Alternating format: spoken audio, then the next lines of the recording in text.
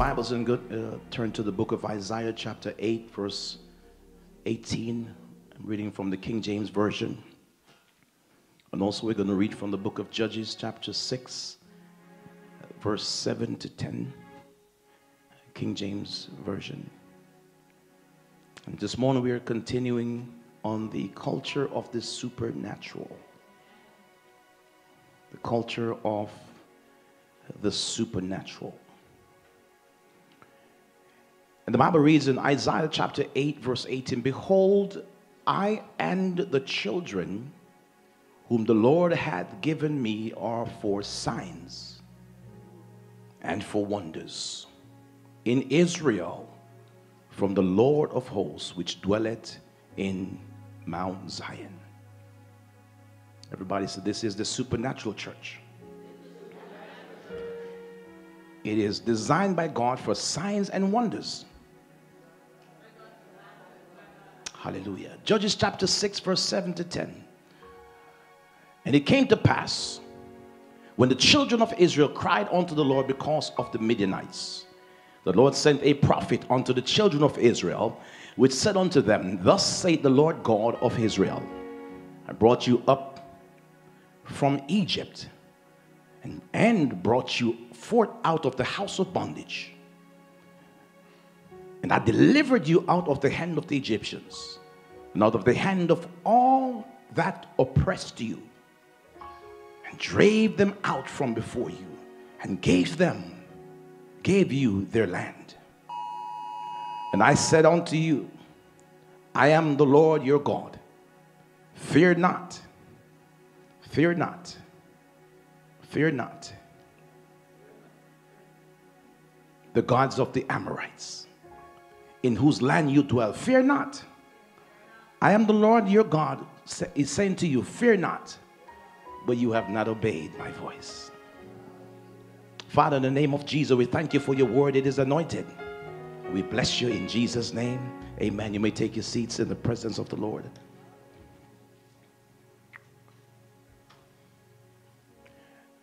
And so I want to start by saying,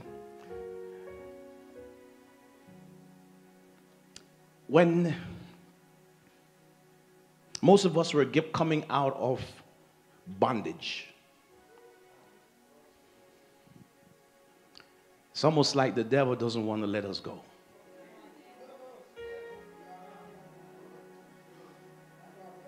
He will not just let you go. And most of us went through this season I call the devil taking back what he gave you in the world. Because the only reason why he was giving it to you is to keep you. Once you break up with him, you start to see things that you've never seen before. They want the car back. They want you to get your own place. It's like they throw the whole bucket at you. Everything. You find yourself that right back where you started. And you got to start over. But thanks be to God, it is a new start. It is a new beginning. Old things must pass away.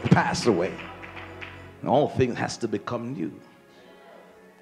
So as I read this text, I realize that when the people of God got delivered from Egypt, Pharaoh didn't want to let them go. God had to do a miracle. He had to do several miracles. He had to intervene supernaturally to release his people. And sometimes it's not that people don't want to come out of bondage. It's not that you don't know you need to get out. But it's difficult when it's time to walk away. So the Bible says in the book of Exodus chapter 3 verse 19, but in the Living Bible translation, but I know that God said, Moses, I'm sending you to Pharaoh. I'm sending you to Pharaoh to free my people.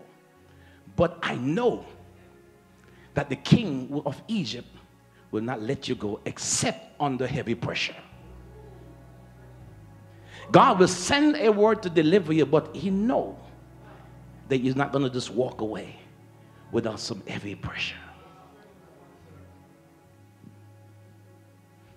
And so here again, I realize that how the enemy set up his camp is systematic, strategic, because you have several checkpoints to go through before you can walk away clear. I call them checkpoints. Because the first checkpoint, the Bible says, we wrestle not against flesh and blood, but there's principalities, there's powers, there's rulers of darkness, there's spiritual wickedness in high place. All of these are ranks, checkpoints. Because you might get through the principality and you think that you're out the door, but now you got to deal with the powers. And sometimes it will make you wonder if you're really saved. Because it seems like you haven't gotten to the root of the thing that still keep you in bondage. Because we haven't passed all the checkpoints yet. Because the ones that's closest to you are the little minions that's in your house speaking in your ears. The enemy has no reason to send a principality in your house just to deal with you. This regions. But there are little minions that will be right in your house, and they're the ones usually you have to get rid of first, the little voices.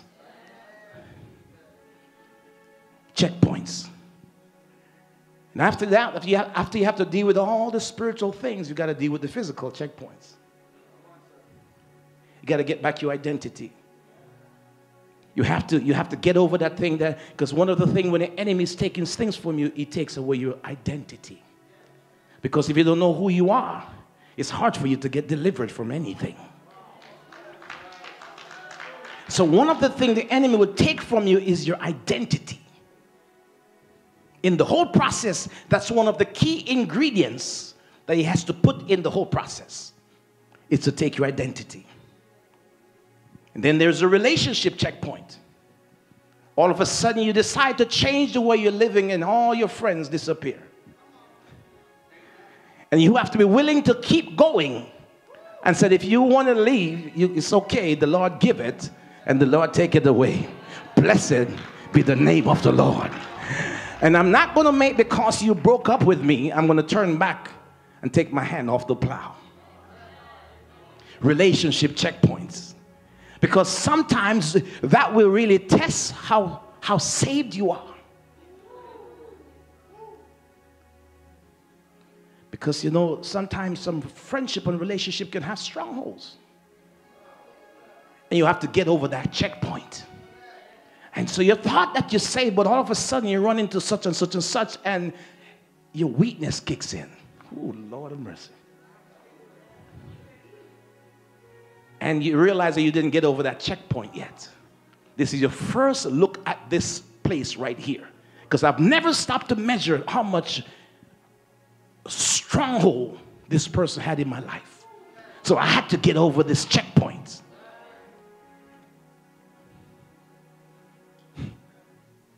When I got saved, there's some people that I was hiding from.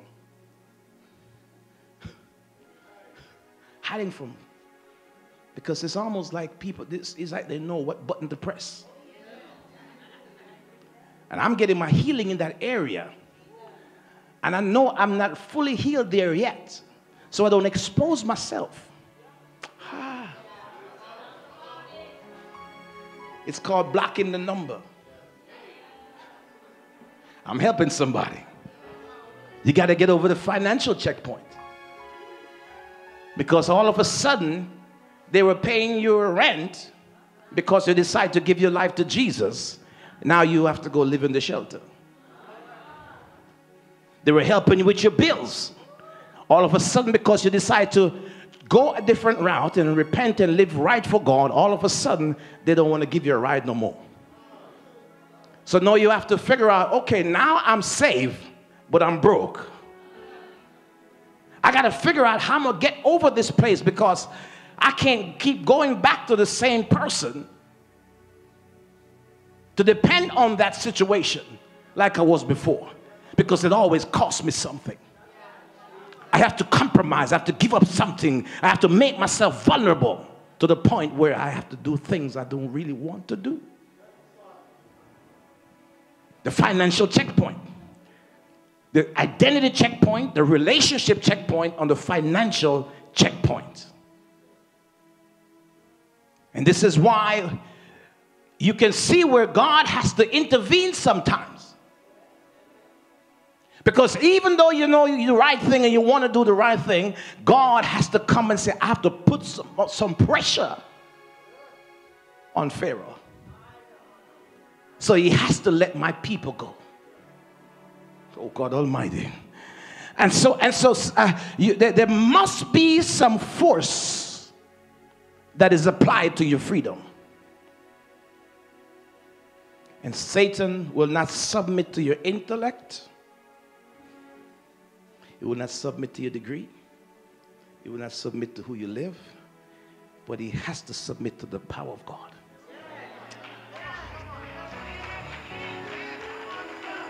This is not an intellectual warfare.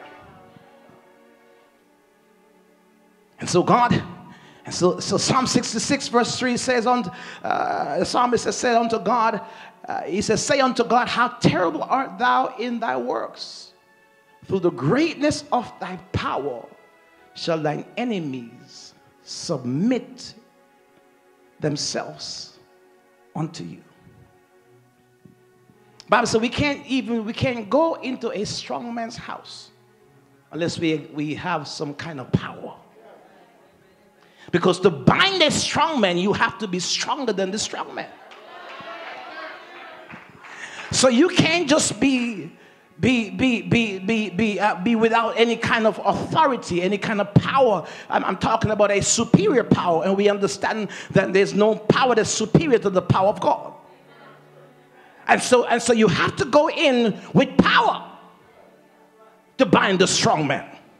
We can say all day, the devil is, I'm going to take back everything that he has for me and what he's taken back. But you have to have power.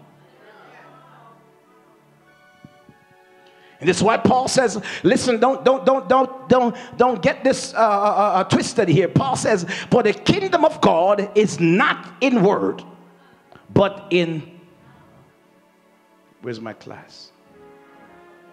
But in, Jesus says in Luke chapter 11:20, he says, but if I with the finger of God cast out devils, no doubt that the kingdom of God is come upon you. The finger of God is the ultimate power of God. The ultimate power of God. And so there is, for the believer, we have to ask ourselves, where is this power? Where is this power? Where is this power? Where is this power? Ephesians 6:10 will tell you where this power is. And Paul said, finally, my brethren, be strong in your job.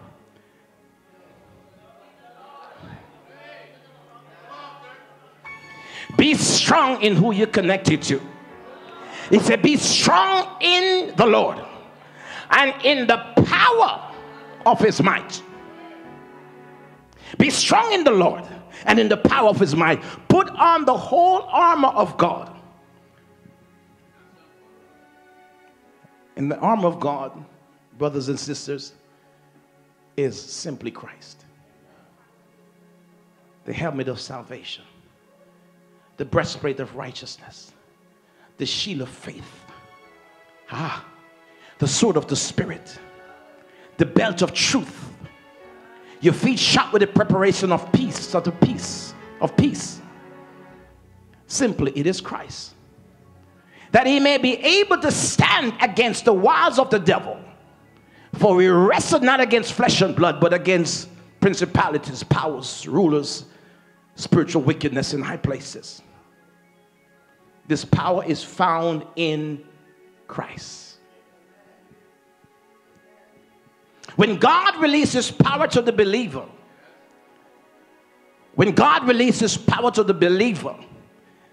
hallelujah, it comes in the form of potential power. It's come in the form of potential. In other words, the power is there, But if you don't tap into it, it's only there. A spring on a car, pastor, would just be a spring until there was pressure applied to it. When the pressure applies to a spring, then you see the potential that's in the spring is spring right back. Some of you are sitting here right now because God has given you potential. And you've come back from so many things and you didn't realize what's in you until the pressure came. Oh God Almighty, I wish somebody would testify this morning. I wish somebody would testify that you came back, you saw what was in you when the pressure came. And the more the weight came, you realize how much more you have inside of you. Oh, I wish let me just testify for myself. Oh God, I've prayed prayer that I've never prayed before. When I've dealt with situations that I've never dealt with before. Y'all not hear what I'm saying? And so this is when the pressure comes, it reveals hidden abilities. Things that you didn't even know you could pray like that. You didn't know you have longevity in your spirit like that. When the thing that's compressing you and oppressing you, you can't shake it. And you realize that you can't talk about it. You're doing all kind of stuff, but I gotta stay in a certain posture in my mind.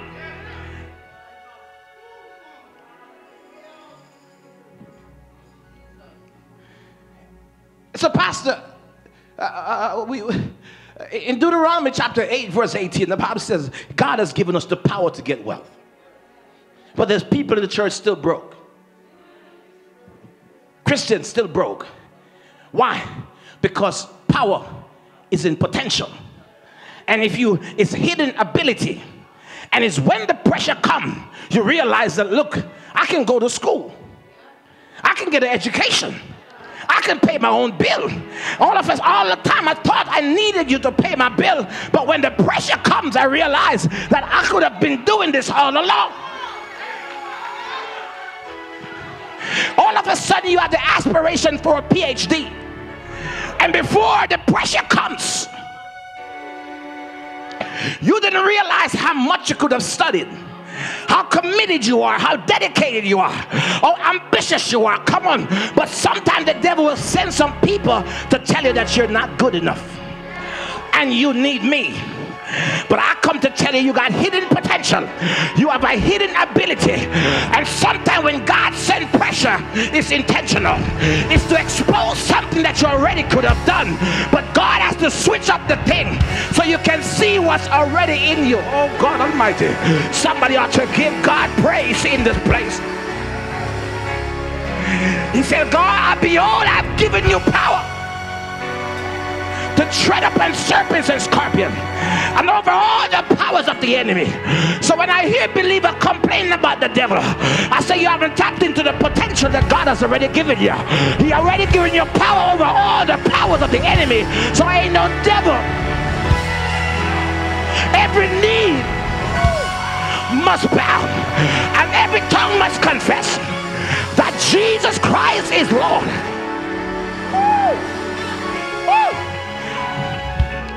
Come on, look at you and say, nothing gonna stop me this season.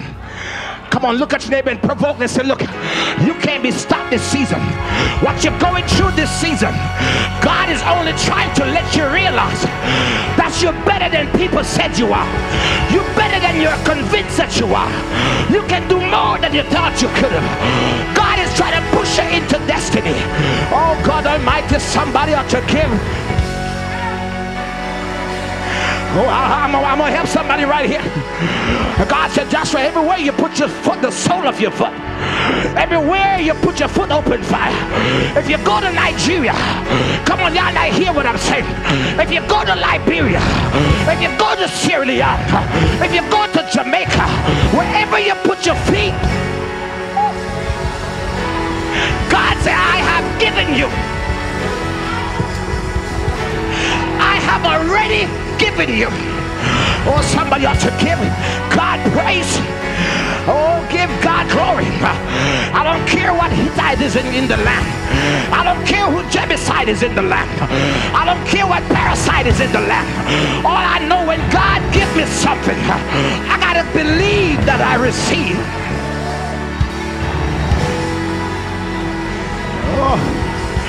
Oh, somebody ought to give God glory, because this season the game has just been shifted. Come on, the playbook has just been rewritten. Come on, I'm not coming by might, I'm not coming by power, but I'm coming by the Spirit of God. Somebody ought to give God glory. I realize that everybody can't help me to get into my Canaan. Everybody can't help me get over Jordan, but I come to tell somebody that there will be no man that will stand. There will be no devil that will stand. Come on, somebody, open your mouth. I said, this season, I don't care what giant is standing over my blessing. Son, oh God Almighty, I come to free somebody this morning. You think the Canaanite is a problem? Know that they're working in your favor. The Canaanites over there, they're just guarding your inheritance. And because God planned to bless you so good, planned to bless you so big, he could have sent ordinary people to guard your blessing. Y'all not hear what I'm saying? He has to put some giant over your blessing, but you can't be afraid of the giant, because what God gave you, you got to realize that it's... Somebody give him glory. Come on, I said the devil has to send giants to guard my blessing. I'm not afraid of the Canaanites. I'm glad they're over there, because if they weren't there, somebody brought the Midianites would have taken my spoil. But God said, I gotta send some big people to watch over your big blessing, but it belongs to you.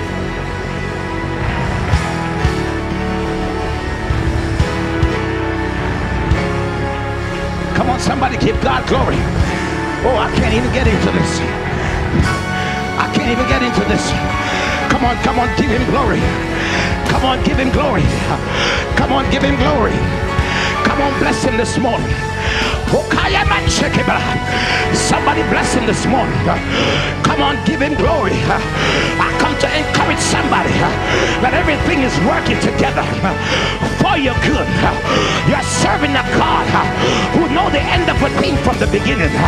When it starts, it's already finished. Come on, somebody, give God glory and thank him for the giants. Thank him for the Canaanites. I've been through some things that has birthed my ministry, that has given me life. I got something to live for. Give God glory in this place.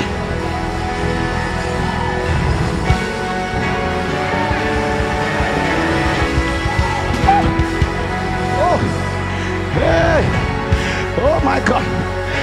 Oh, I gotta go. I gotta get out of here. Oh, go shot my son. Come on, give him glory. Come on, give him glory. Oh, you can't hold on to my blessing no more, devil. The bigger the battle, come on, the hotter the battle, the sweeter the victory. The more the devil guard my stuff, Jesus said the gates of hell will not prevail.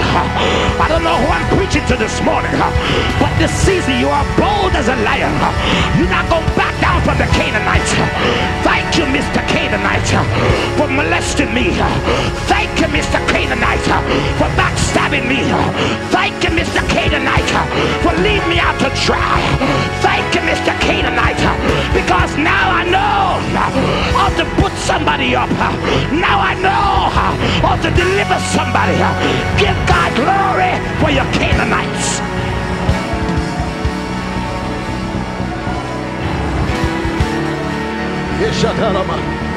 Oh, yeah, master. Come on, bless him. Come on, bless him. Come on, we got to get out of here. You got to catch part two. We got to get out of here. Oh, my koshaka basanda. Come on, look at you. There is a supernatural. It is required. Come on, say it is required. Come on.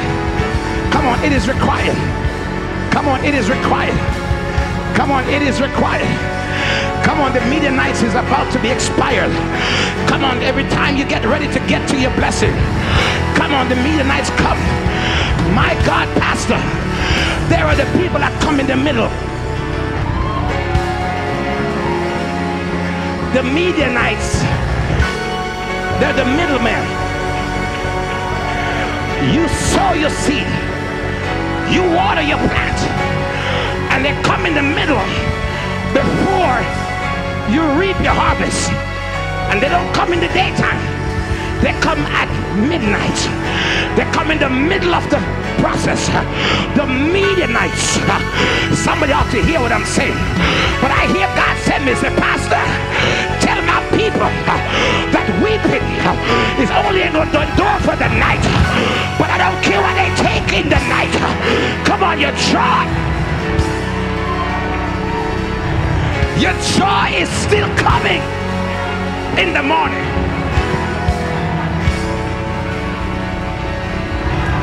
My joy is still coming in the morning.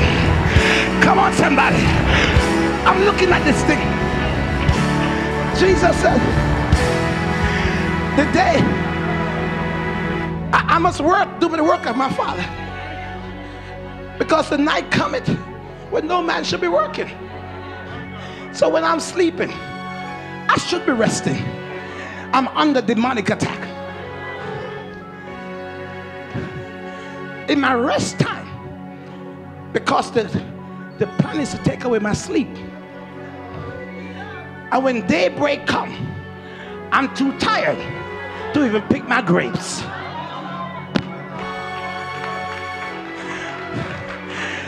I'm too tired to go pick my grapes, to get my harvest, because you want to keep me up all night. But God said me to tell you, He gives. I need a drum roll in here. He gives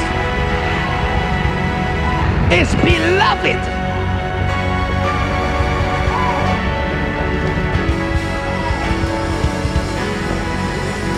Come on, look at it. Come on, say, devil, you're not going to disturb my sleep another night.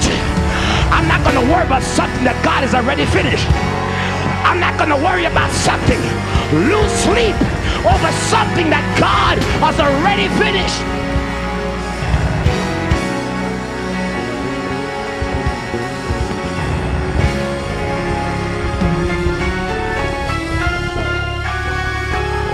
Come on, clap your hands for Jesus.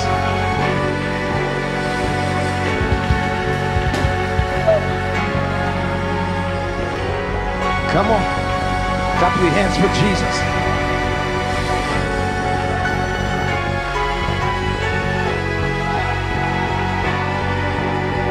Come on, look out, devil, I'm coming. I'm coming. Open fire is coming. Come on, we're coming to Nigeria. Come on, we're coming to Liberia. Come on, Ghana. Now, come on, y'all not hear me. Europe, here we come. Come on, New York, here we come. Come on, Houston, here we come. Dallas, here we come, Dallas. We're coming. And with everything the devil have locked up, come on, that says Jesus on it. We come to claim it. Come on, clap your hands for Jesus. Come on, we're coming. The gates of hell is not going to prevail. I said the gates of hell will not prevail. We're coming. Hallelujah. Hallelujah. Praise God. Come on, say, it's supernatural is not difficult. All you got to do is believe. Can you believe? Yes, you can. Can you see it before it happens? Yes, you can. God will never ask you to do something He didn't give you the ability to do.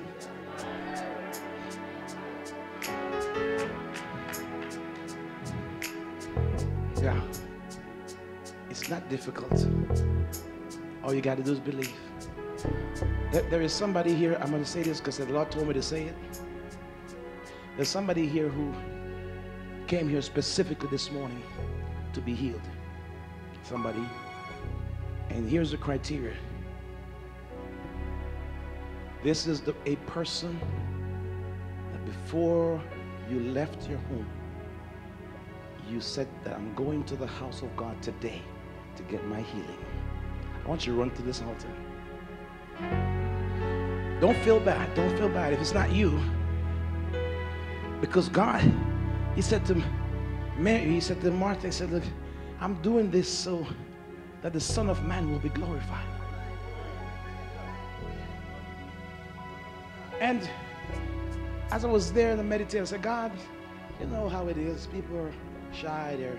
And he said, son, if somebody wants a gallon of milk, you run out, baby's crying, you need a gallon of milk. And you go to Walmart to pick it up. You're not going to be embarrassed to buy it. You're not going to be shameful to feed your baby. You're not going to be shameful to buy that milk. People can look at you all day long. You block them out because your baby needs milk. It's a need. And this is why God said, I supply all your needs, not your wants, all your needs. So if you come this morning and say, God, I left my house to come here this morning to be healed. If you're in this house, I want you to run up here quickly, because God is going to heal you instantly.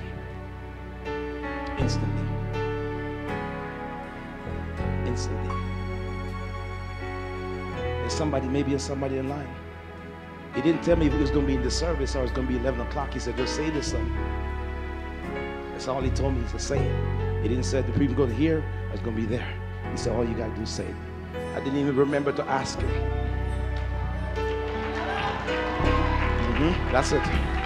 That's it. I need some ushers. Get behind her. Don't even touch her. Don't even put your hand on her. The only healer in this room is Jesus Christ. The only healer in here is God Almighty. And as you say, Lord, so that they may know that you sent me. I'm praying now, God, so that they know that you told me as your manservant that this woman of God is healed instantly. This woman of God is healed instantly.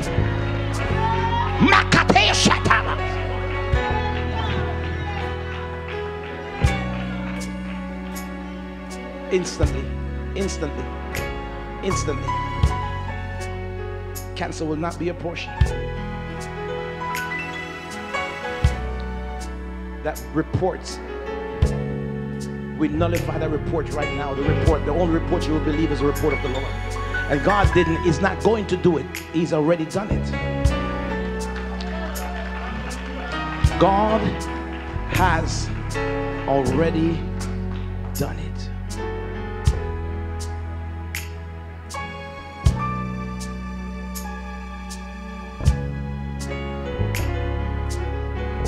That's it. Pastor, come a little closer, but just don't make her fall. Don't make her fall. In the name of Jesus, I thank you. Come on, stretch your hands towards her. Stretch your hands towards her. Father, we thank you for your love. Thank you for your love. Thank you for your love. Thank you for the expression of your love. Thank you for your daughter. You're intentional about her. You know her by name. What the enemy meant for evil, you have just turned it around for good. Thank you, Father. Thank you, Father. Thank you, Father. Come on, just thank him. Open fire. Thank you. It's already done. It's already done. It's already done. It's already done. It's already done. Do you receive it, woman of God? You receive it? Come on, say it loud. I receive it. Say thank you, Jesus. You can exhale now. You can exhale. Your latter days is going to be greater. Oh, shout. A weight just left off of you. A burden just, he says, my yoke is easy. And he says, my burdens are light. I feel the refreshing of the Holy Ghost is coming upon you right now. Your countenance has just changed. You just got to go home and look in the mirror. You just got to look at the light of God. God has changed your countenance. You can breathe again. You can breathe again. All your plans just change. Everything's a shift up. Now you're making better plans. Different plans. God said he just took an urgency off of you. He just took an urgency off of you. And he gave you more time. Whoa, come on somebody, give God praise. God said he gave you more time.